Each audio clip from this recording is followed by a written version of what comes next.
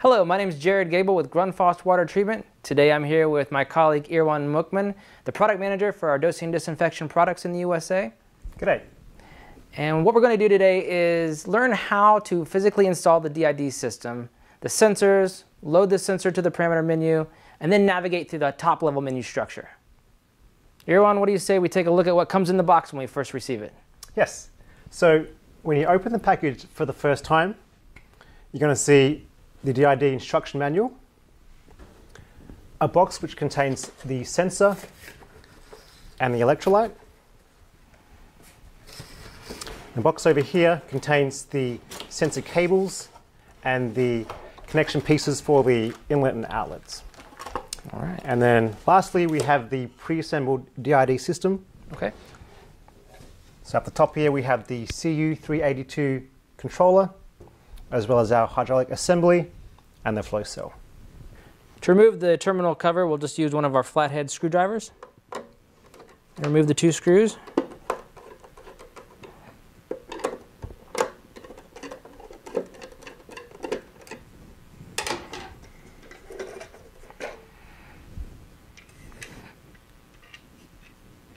You'll notice on the back side of the terminal cover, we have the wiring diagram for the terminals. Use ferrules and a crimper.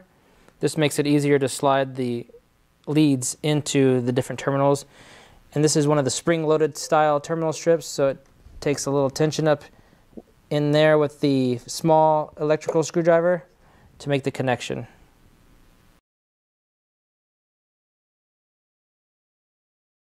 Okay, Irwan. Tell me about some of the considerations that we need to think of when we're trying to mount the DID system. Sure. It is important to mount the DID in a location so you can view the screen and access the interface. Okay. And this includes the USB port, where you can upload the software updates and obtain the data. And after you decide where to mount the DID, we recommend using a spacer in between the back panel and the wall, and this will allow you to pass the cables through the opening in the panel. And it will simply hide your wires and give your system a cleaner look. And once you've mounted the DID, we can go ahead and plug in the power cable. Okay, so we have the unit plugged in and turned on, it's powered up. What are some of the inlet and outlet conditions that need to be met to make sure that we get accurate readings with the DID system? Yes. So to do that, we'll have to remove the plugs from the inlet and the outlet of the hydraulic assembly. So we're going to need the tool to remove those. Okay. And I have a 10 millimeter Allen hex head. And so I just need to slide it in here, right? That's correct. Okay.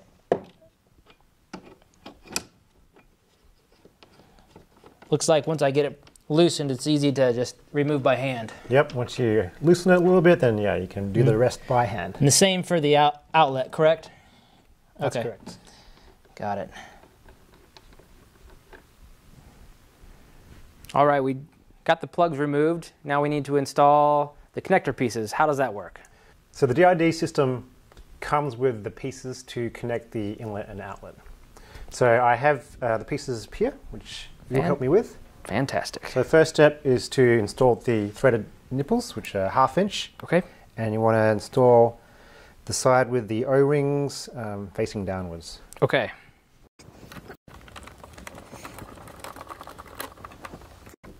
Next, we have the union and cone pieces, which we will put on now. And the system comes with the connectors for 3 different tubing sizes, and that is 1/4 inch, 3/8 of an inch, and 1/2 inch. Okay. And let's put them in. I'll let you put that one in here. All right. Yeah, I'm familiar with these. These are the same connector pieces that come with the dosing pumps. So yep, exactly. Makes it easy. Great. Yes. So I'll just go ahead and connect this one without tubing for the demo's sake. Yes. And I have here the tubing piece and the T connector here for the discharge line. Tell me about that. Why do you have a T-piece in this particular case on the discharge side? So you want the T-piece essentially to prevent siphoning the flow cell and make sure that it's full of water. And this will allow you to have accurate sensor readings when you're operating the system. I suppose that if you didn't and you took this discharge straight down to drain, you could end up just siphoning the water, the sample water clean out of there, and then we would leave our sensor dry in that case, which we don't want that, right? Exactly. That's not good. Okay. That's not good. Yep.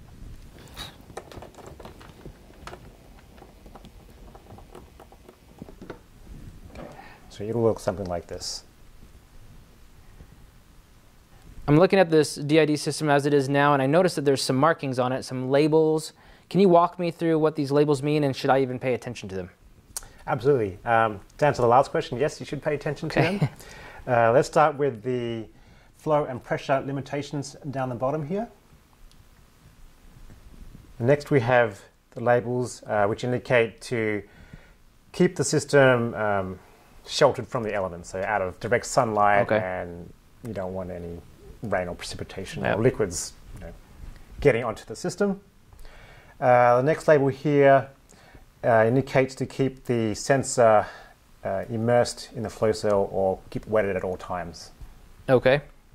And the next is regarding the discharge line, to make sure that it has the upward bend and the T connection there to prevent siphoning and keep the flow cell full of water. And lastly, we want to make sure that our system is plugged in when we have the sensor installed. The next step is to prepare the sensor.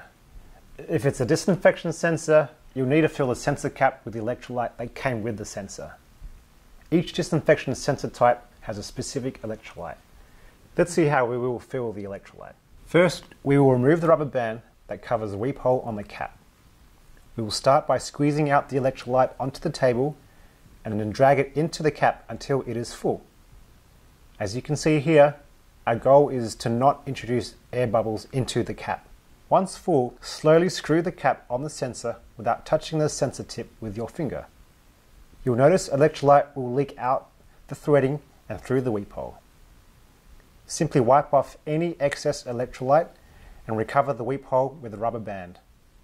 Your sensor is now ready to be installed in the flow cell. We just filled our sensor with electrolyte. Now we're ready to install it into the DID flow cell. Irwan, I'd love to install this sensor into the flow cell right now, but I can see there's a cap in the way or some obstruction. Can you tell me what I need to do in order to physically install this into my DID system? Sure. So before installing the sensor, you'll need to remove the plug that's on the flow cell here. So we take this U-clip,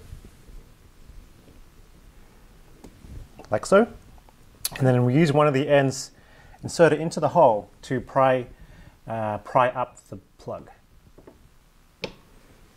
I can see that it just kind of pops up and I can just grab it now, right? Exactly, so you can take that off. Okay. Okay. We'll set that aside. And I see you have the sensor in your hand there now. All right. Should I try to install it? Sure. Okay. So you want to pop it in there. So did I do it right? So you want to push it down and give it a slight twist, and you'll hear a click. Let me try that. Yep. Oh, I heard it and felt it. Okay. Excellent. And I'll let you put the clip in. Great. Once you put the clip in, then you know you've installed the sensor correctly. Oh yeah, it slid in really easily. Good job. That's probably why I had to push it down a little farther. Yeah. Okay. So now what do? I've got the sensor in, but it looks like it's not going to be able to communicate this time to the DID. Is there something I'm missing? That's right. So we need to use the cable to connect the sensor to the controller. And I have the cable right here. Very good. Okay. So there are obviously two ends to the cable, and they come with specific female and male connections. Okay. So you can't get this step wrong. Oh, good. So first we'll remove the cap from the sensor. I'll go ahead and do this one. It looks like another similar cap on the DID controller as well. If you have a system with 3 ports, it doesn't matter where each sensor is plugged in because the controller will recognize the sensor profile when you go through the next step of loading the sensor. So now we have the sensor connected to the controller. Now that we have the sensor installed, how do I get it to start communicating with the DID controller? So let me give you an overview of the different screens on the DID controller and how to load the sensor. So the first screen that will show is the parameter screen, but as you can see, there's no parameters shown. So we want to go to the status screen, click on the left arrow, and we want to hit the bullseye button, manage sensors, and hit OK. Add sensor. Here we have three options for analog input signal, a digital input, and the SCAN sensor. So let's go and click the SCAN sensor. And now it's going to search for predefined addresses on the system.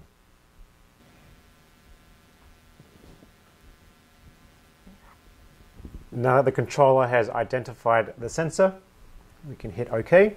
And now we want to add the parameter of the sensor to the screen. So now we have to hit return.